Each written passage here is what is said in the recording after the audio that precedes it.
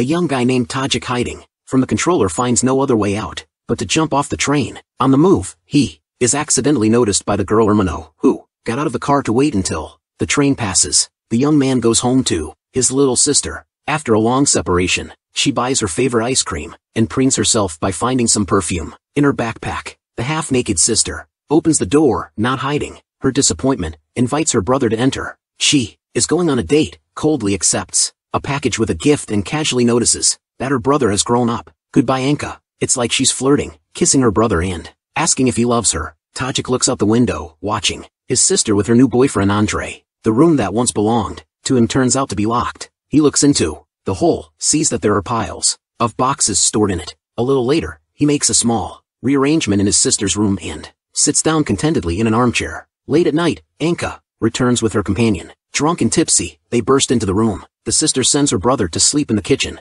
Tajik is angry, but can't do anything about it.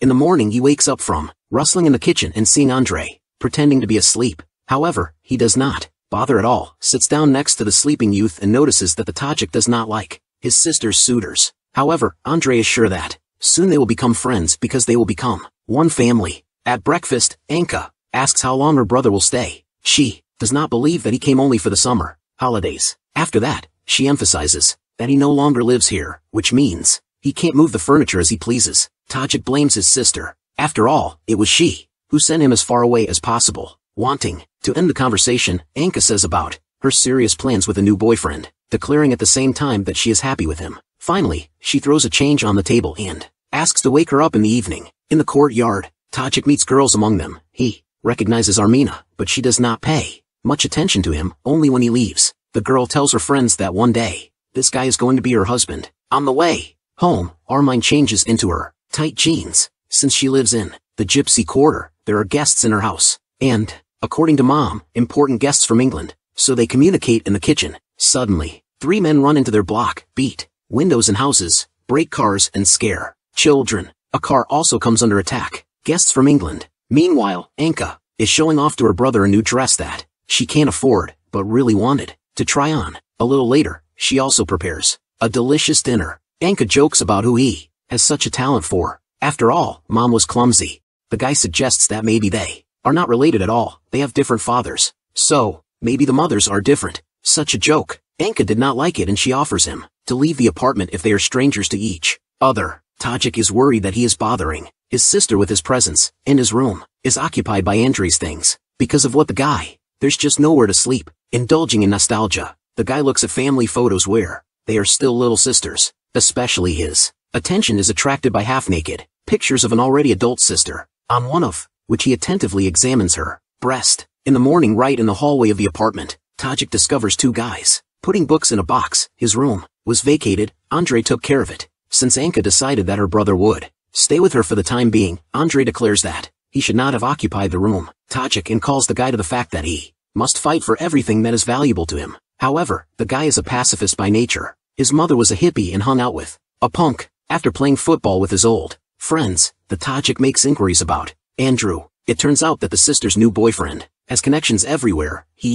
I received money from the European Union for the construction of a new stadium. He is also married and has 2 children. Trying to reason with his sister, Tajik did not. Being shy in their expressions, they call Andre a liar who promises to marry Anka without even intending to divorce. Furious, Anka retorts by calling her aunt. Tajik knows that he failed the exams. It turns out that he deceived her and came, not for the summer at all, but with the intention of moving in and living. Anka demands her brother to pack up and leave, and when the Tajik asks not to talk to him in such a tone, she turns over his entire bed and he shows off his negligee, calling his brother a pervert. Tajik only wanted everything to be as before with his sister. At this moment, they are distracted by the doorbell. The man checks the meter readings and gives the girl the last warning, because she doesn't pay the bills. Watching how the Tajik collects things, the girl is overcome with guilt and she admits that she regrets her act. In the past, she shouldn't have kicked her brother out when she put him in the care of strangers. Then they hug and cry. At the market,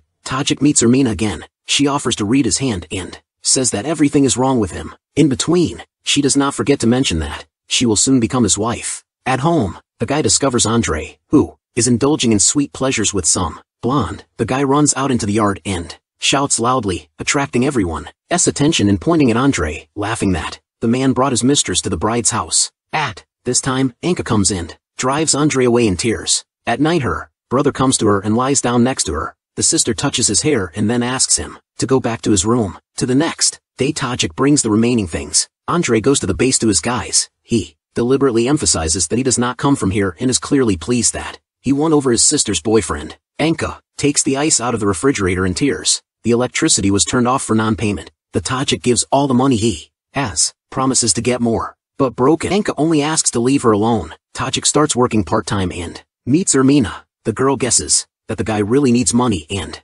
offers him her help. A little later, wanting to please his sister, the Tajik polishes all her shoes to shine. After coming home from work, Anka changes clothes in her room and notices how her brother is watching her. During the preparation of breakfast, the guy again promises his sister to earn money. Anka perceives his words as childish. The next day, the guy comes to the gypsy quarter, but he is immediately surrounded by local guys. To the rescue, Ermina arrives, threatening everyone with her father's fury. The girl knows how to get money. After dark, they make their way together to the warehouse, from where the guy takes the largest Turkish carpet to sell it on the market. Having learned from a local merchant that he can't help out more than 300, Ermina takes matters into her own hands and proves by cunning that the carpet is made of the purest sheep wool, but still a little more is not enough for the Tajik to the full amount. The girl promises to return to him in an hour. At home, Ermina again helps her mother with guests. She has long attracted the attention of a gypsy from England who are interested in her studies and her favorite subject, finding the gypsy girl's desire to become a Doctor Strange. Upon learning about this, the men at the table laugh, and the girl in the kitchen drops tears because her mother does not protect her at all. Having taken out the missing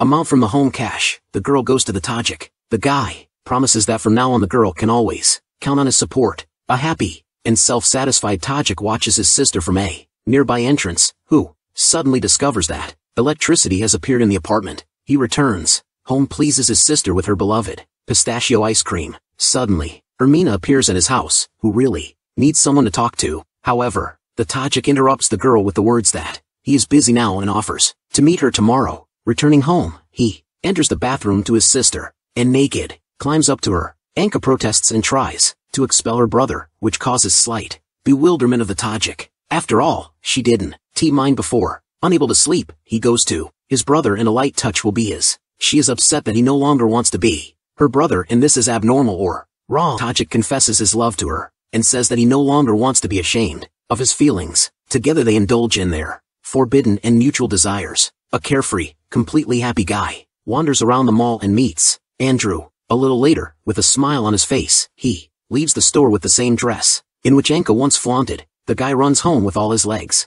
enters the apartment noiselessly. He disconnects the wires from the intercom, sealing them with chewing gum. Meanwhile, Andre's car drives up to the house. The Tajik is already waiting for him, convincing him that Anka has left and there is no one in the house. No, the intercom is silent, so Andre leaves. A little later, the Tajik buys 2 movie tickets, wanting to take my sister out of the house. However, on his return, he finds Andre in the kitchen. The brother makes a scandal for his sister, threatening that he will kill him or even kill himself. After a while, Andre accompanied by Anki attend an event in honor of the opening of the stadium, and during the evening celebrations, Anka dances with an official, who begins to let go of his hands. Girl, he informs Andre about this, but he only cares that this person will soon become a minister, then promises him a place on the electoral list. Anka gets angry and goes to the bathroom. Andre follows her, insists that she go to the hotel with this man. The girl clearly does not agree and Andre sharply grabs her by the hair, claiming that then they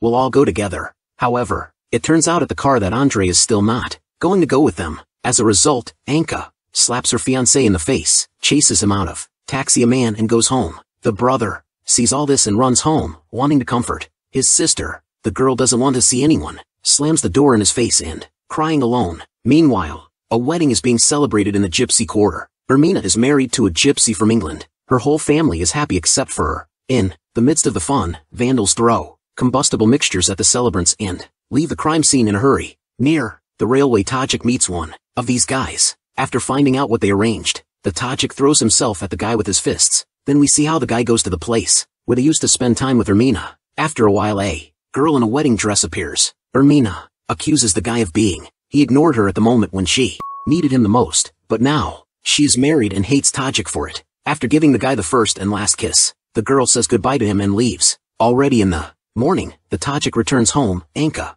informs him that his things have already been collected, hesitantly putting a container of ice cream on the table, after which she hands him a spoon. The movie ends. All bye.